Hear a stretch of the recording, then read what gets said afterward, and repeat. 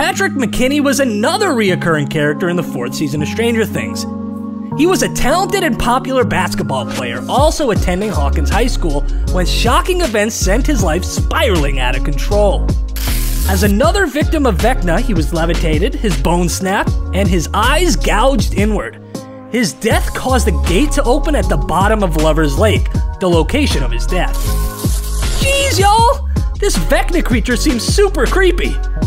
What's your favorite scary monster? Let me know in the comments below and we might make a video about it.